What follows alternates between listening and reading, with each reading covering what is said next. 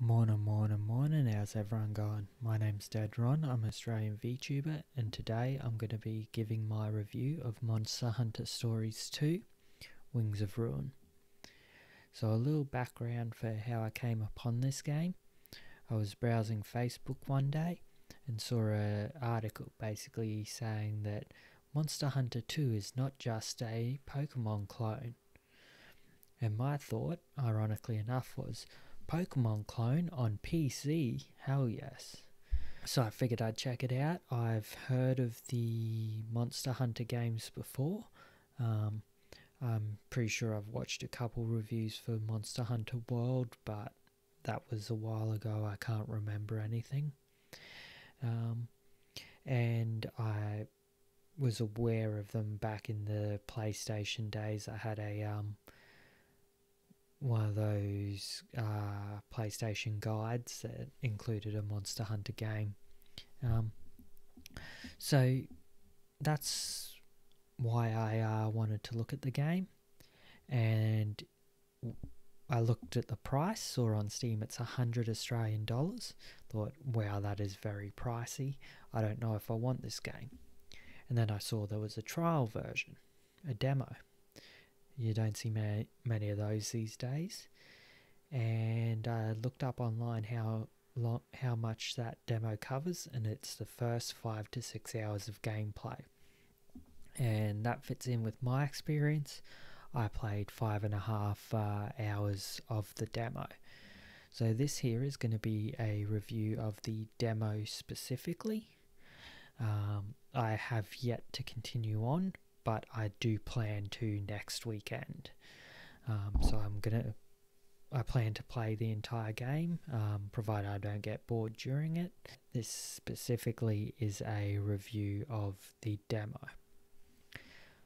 First thing, it was a ton of fun. I absolutely enjoyed it. Like I said, I will be continuing on to the full version of the game. Your progress in the demo is saved, which you can then transfer into the full version of the game. I love that. I think massive props to Capcom, A, for providing a demo that is 5.5 hours of gameplay, and B, for allowing you to then transfer that experience through to the full game. It, like I said, is essentially a Pokemon clone, but instead of just having your standard elemental rock, paper, scissors, you've got overlapping layers of rock, paper, scissors. You have speed, power, and technical type attacks, and each monster you use will have a preference towards one of those. Then you personally fight alongside your monster, unlike Pokemon, where you can use a stabbing, a blunt, or a piercing weapon. So essentially that amounts to sword, hammer, or bow. And then you also have different types of elemental attacks, so fire, poison, all that. And all three of these come together with each monster having a resistance and a weakness to one type of attack, to one sort of type of weapon, and to different elements. It's very easy to understand, but it does add a level of complexity within the demo itself. It doesn't get too complicated. I do imagine things get a bit harder later on, but it was complicated enough that it was fun without becoming challenging or annoying. The other mechanics did tend to be a bit obscured. So one thing I found out while I was there, in your main city there is a quest board, and I initially went, oh, I only want to accept so many of these at once, which was not the right decision. On the quest board, you should just accept all quests as you go about your adventures, you'll automatically complete some of them. That's not obvious, that's not explained anywhere. So the next thing is genes. I have no idea how the genealogy in the game works. It looks to be a big part of the game. Every time you hatch a monster, it tells you what their genealogy is, shows you a nice little diamond graph of what their genes affects, but at no point is this really explained to the player. I feel like this is very much an example where you then have to go online and find out for yourself how this actually works. It would have been great if that was explained in-game. Now, the story. The story is fairly basic. I won't spoil too much, but I will just say there's an opening sequence that basically sets it up. A wild Rathalos gets scared. Your grandfather, who is named Red, and I found that very interesting because Red was, of course, the original Pokemon protagonist. I suspect Red was also the protagonist of Monster Hunter Stories 1, but I haven't confirmed that. I do hope to eventually go back and play Monster Hunter Stories 1. Essentially, I believe there was a lot of lore from the previous game that I was missing out on, but the opening cutscene did a good job of explaining a fairly standard story where Red's Rathalos has been living on its own and it gets scared off, and we've essentially now got to live up to Red's legacy. The story beats after that, generally fairly basic. It's enough to be entertaining. It's not going to be Shakespeare, it's not going to be Citizen Kane, but it's entertaining for a children's game.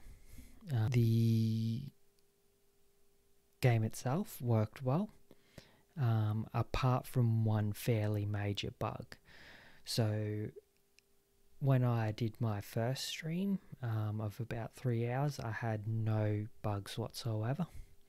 As soon as I started my second stream, the game kept having a frame lag. So essentially what was happening was it would run fine for say 3 to 5 seconds, and then there would be a half-second pause. It would run fine for 3 to 5 seconds, and then there would be a half-second pause. And this happened both within the village and within the overworld. I tried turning down the settings. I tried playing with a variety of different things. None of that worked. Eventually I restarted the game twice, and then it worked. So that does look like... I also tried doing some stuff that Google told me. The first time I thought that might have been what fixed it. The second time I didn't do any of that additional stuff. I just restarted the game, and it did look to work. So there is that issue. I don't know what's causing it. I don't know if there will be a fix, but it's something that, based on Google, people have been experiencing. The other big thing was, while trying to fix that issue, I turned my game settings down to minimum, and I got a very strange graphical bug where shadows essentially appeared as lines across the screen. It looked odd. It didn't really affect gameplay. It was just quite distracting. The only other thing I think I need to mention is the cutscenes. I loved the story mode cutscenes. The humour was good. Like I said, quite childish, but it was fine.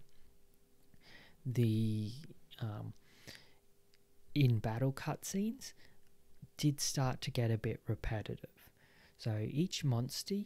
Oh, actually, that's one thing I should mention. I'll come back to that after. Each monster has a certain kinship skill, which results in an in-game or in-battle cutscene. These work quite well. They're very varied. Anything from the explosion of the... now I'm going to have to try and remember the monster names. That is one very difficult thing. The explosion, acid rain, Velocirush. There's a ton of different ones. Each monster has its own kinship skill, and the animations for these are great. For your ally,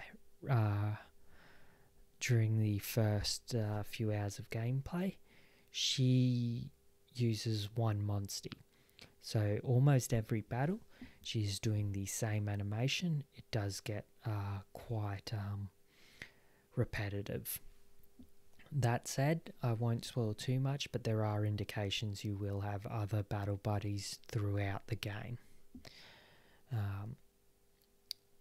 Like I said, it would have been nice to have your ally during the first part switch up monsters halfway through, and that would have just created a bit of variation, but it's hard to complain when I'm guessing I've played probably 10% of the game, and we will see a lot more variation in the future. So the final thing going to be the term monstie.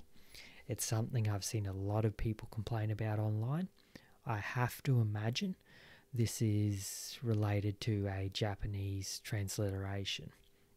So I'm sure to Japanese natives, the term monstie sounds like a cute English-based thing.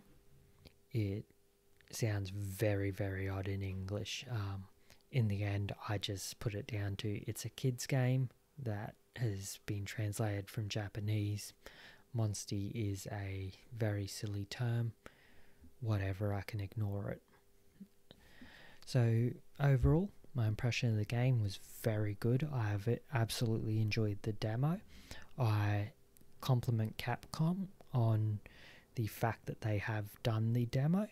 It is a good experience. It's not just 1 or 2 missions. It's the first 5.5 hours of gameplay, and the game itself has been very enjoyable so far, with some very good hints that things will continue to be enjoyable. Thank you for watching. Please remember to like, follow, subscribe, all that stuff, and I will see you later.